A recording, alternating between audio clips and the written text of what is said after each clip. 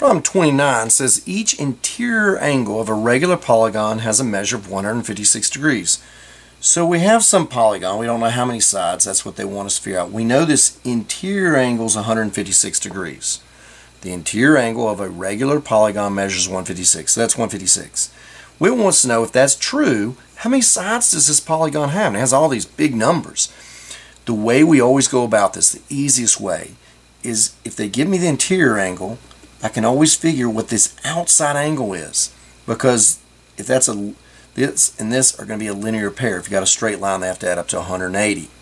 Well, if I do 180 minus 56, that's going to give me 24 degrees right here. The exterior angle is 24.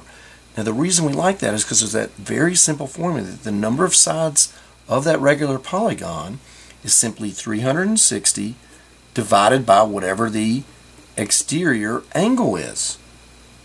Well, the exterior angle is 24, so the number of sides is 360 divided by 24. 360 divided by 24, 15, yep. C, 15.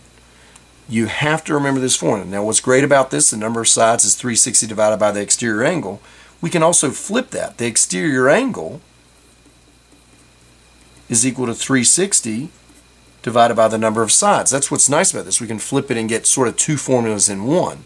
And it's an easy formula, 360 divided by the exterior angle. Doesn't get much easier than that.